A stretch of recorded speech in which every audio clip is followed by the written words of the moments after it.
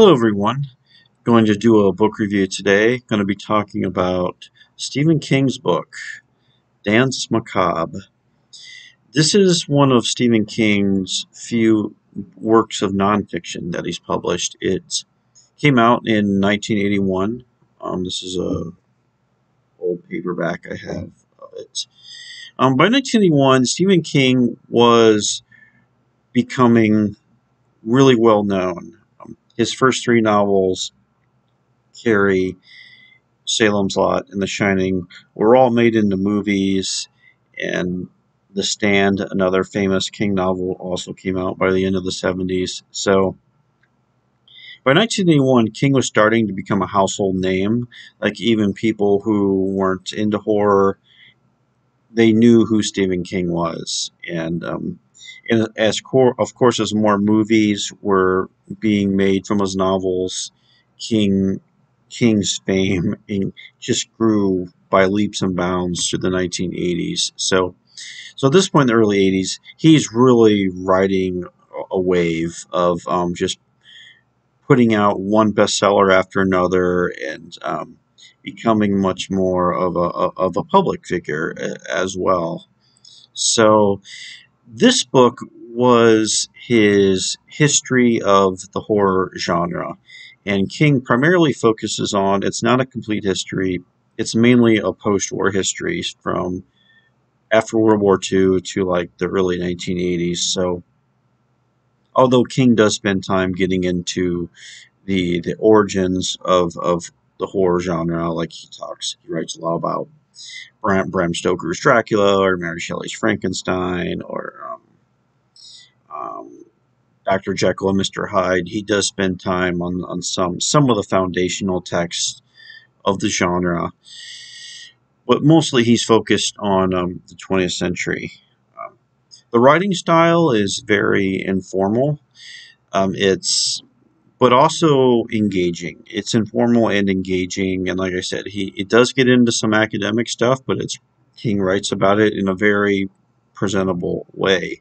You know, you almost feel like you're in the same room with Stephen King at times because you're at a dinner party and he's kind of holding court, talking about all these movies and novels that inspired him. So it's just a fun read. I've read the book a few times myself. I pick it up a lot. I'll just pick it up and start reading, and see and just get something out of it. So it's a lot of fun to read.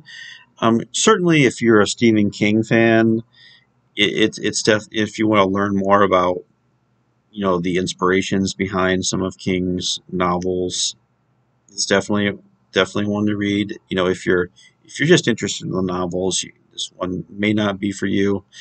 But like I said, I enjoyed it a lot. You get a lot of history, you get a lot of interesting commentary, and like I said, it's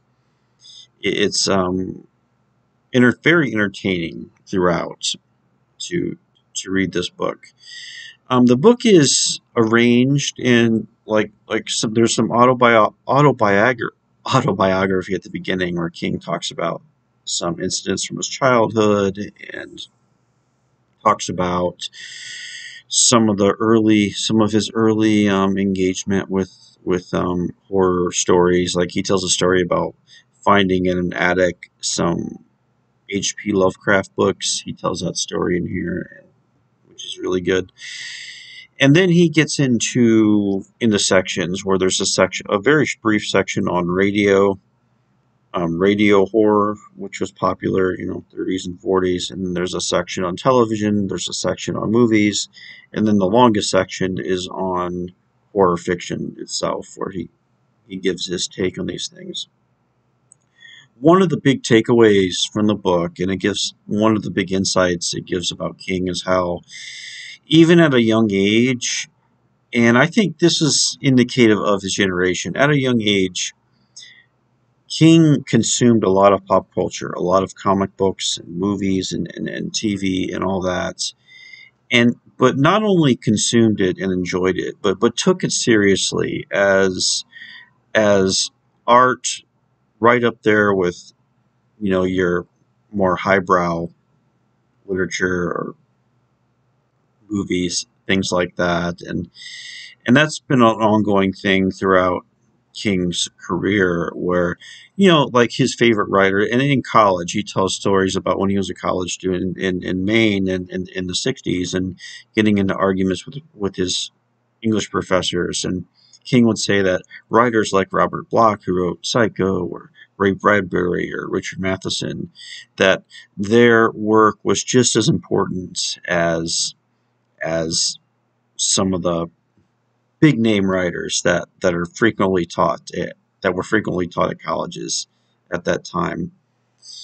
And he also gets into why why it was important, not just I think it's cool, we should teach it. No, he actually gets into analyzing how the sociological importance of these books and what they had to say about culture and things like that. So that's a big thing running through it, and with movies as well. Like King spends, I don't know, 4 or 5 pages talking about I Was a Teenage Werewolf, which was a B movie from the '50s, starred Michael Landon, very young Michael Landon, as a high school kid who turns into a werewolf, and a movie that at the time in the '50s, that your more serious critics, serious public would just consider it junk. Like they considered comic books junk, considered a lot of television to be not worthy of their attention, and the same with movies like this. And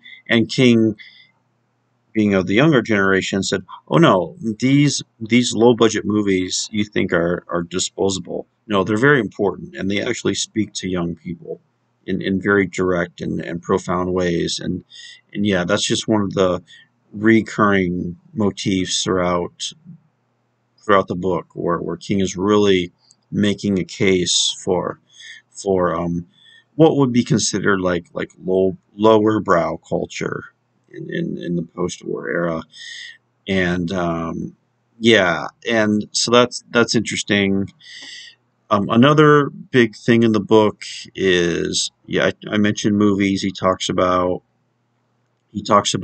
television and shows like The Twilight Zone. Thriller is a big show. A Thriller, a show that was hosted by Boris Karloff, that I've actually not seen too many of those, but he really goes to bat for that TV show, and things like that too.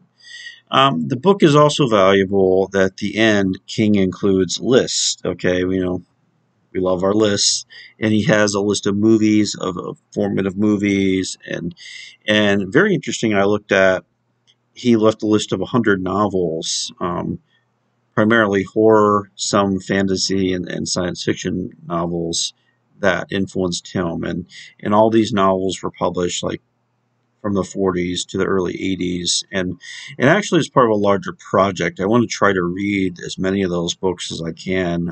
A lot of them I haven't read, or it's been a long time since I've read some of them.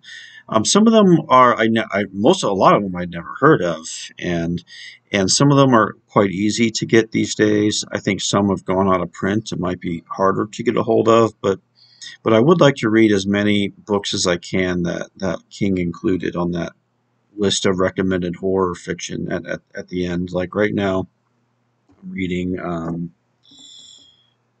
Ghost Story by Peter Straub, which is a book that King writes about in Danse Macabre, and King was a big fan of Ghost Story, and I had read the book a long time ago. It's been so long, so I'm doing a reread of it, and I'll probably do a review of Ghost Story sometime soon. And of course, King and Straub would collaborate on novels as well. They wrote The Talisman together, which came out in the mid '80s, and then they did a sequel called Black House, which came out several years later. So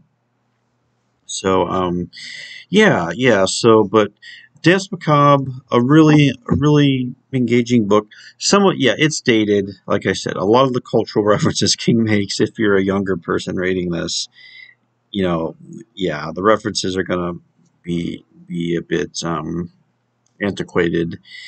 And even when King's writing this in the '80s, shows like The Twilight Zone and seem like a distant memory. But they've continued on TV, so I think Yeah, it's dated, but it's still important. Just because it's longer ago doesn't mean what he's talking about is lost any of its importance or even influence. So I know King has been asked if he would ever do like a sequel to this book or update it, and I think I read he said, well, it would be too much of an undertaking to cover 4 more decades or so of pop culture, and so yeah, yeah, which is understandable. And King is on social media, and he often makes posts about pop culture stuff and things like that too. So yeah, a great read. Like I said, it's not a complete